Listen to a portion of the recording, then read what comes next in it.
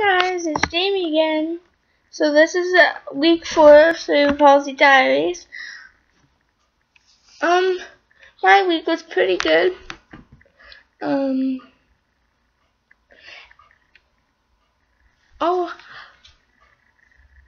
My best friend. Well, one of my best friends, Taylor, is a genius, and I'm never going to not take her advice ever because I think it's working. Hopefully, I don't know if it will, but she's great. Known her for 4 years, but so anyway, you probably don't want to hear about that because you want to hear about like my life. I don't know. Lots of people. My video views keep going down, and it's making me sad, and I don't know why it's happening. I want to get as many views as possible and go up, not down. Anyway, school has been crazy because it's winding down. I have an exam Tuesday, Wednesday, Thursday, and then another one next Monday. I'm kind of scared. But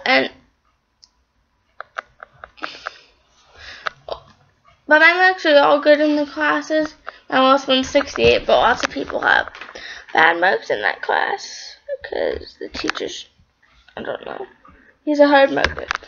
I went to the mall yesterday, got my last Christmas presents. I swear, I know I said that a long time ago, but I keep seeing different stuff and wanting to buy it for my family, so I do. But I bought my last Christmas presents, just waiting for like another 6 to come in the mail that I already ordered a long time ago. But I'm waiting for them. They're still not here.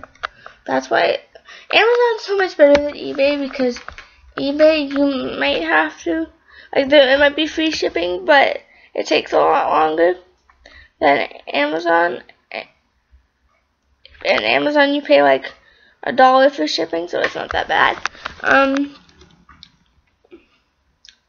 I had my friend Colleen come over and sleep over yesterday. That was fun. We watched Silence of the Lambs and Hunger Games 1 because we went to the movies and seen Catching Fire, and I was a little bit confused, but she explained it to me. But then when we got home, we caught up on the first one because she bought it when we went to the mall. Anyway, the rest of my weekend, my friend was supposed to come over, and then he didn't show up because he was sick with a fever or something. So that kind of made me upset.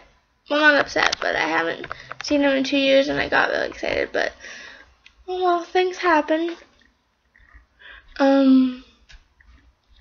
What else happened? Oh, my Avon, I sold $200 worth of stuff. But you don't want to hear about that. You just want to hear about disability stuff, I guess. Oh, I have a doctor's appointment on the 6th of this month, so in 5 days, to find out what we can do about my medication and actually make it work so my legs don't keep shaking. Oh, they shake a lot more when it's cold. They don't like the cold.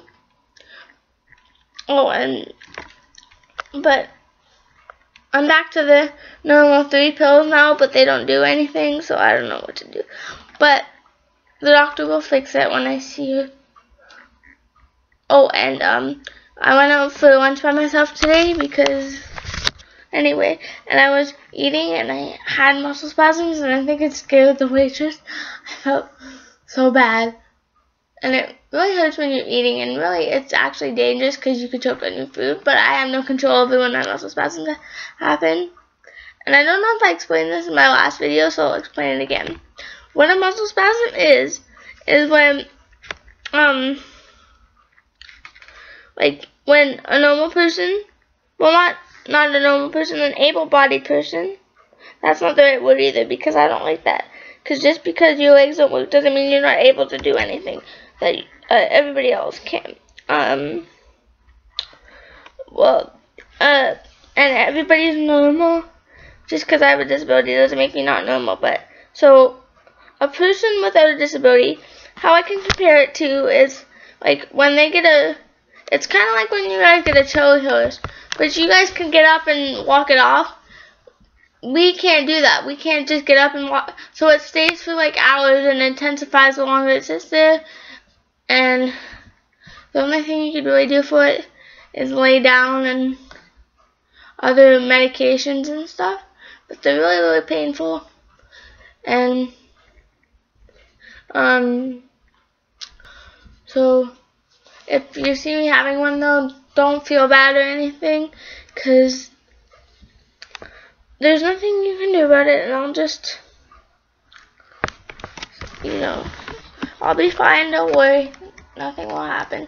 It's just a buildup of fluid from not being able to move around as much as someone without a disability. That's why I'm supposed to drink Gatorade, but after a while you get sick of it, because electrolytes are supposed to help. Anywho, oh, and when you have a CP, your feet and your legs get really cold because they're not moving around. Everything else is warm and stuff like a normal person. Oh, not normal, sorry, I keep saying that. But like without someone, like with a disability would have no trouble heating themselves up. But the rest of my body gets cold fast because I can't move around as fast as you guys can. So my feet are always cold like icicles. It kind of sucks. Oh, and also, if you were to hit yourself somewhere on the leg with doing a transfer, or just accidentally whacking it off something, like mine do, because they go sideways when I like do transfers and stuff, it takes a lot less effort to get bruises there because there isn't as much circulation. Like if you were to hit me in the arm, there wouldn't be any like bruise, but if I was to get hit in the leg, there would be lots of bruises. Well, not lots, but some amount of bruises, and it would take forever to go away because the circulation isn't as good, like I said. And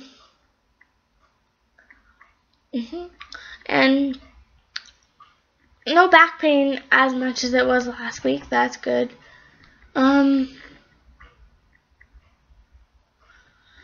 So please forward this to everybody, because I want more people to watch my videos and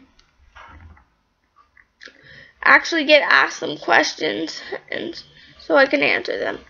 Thanks, guys.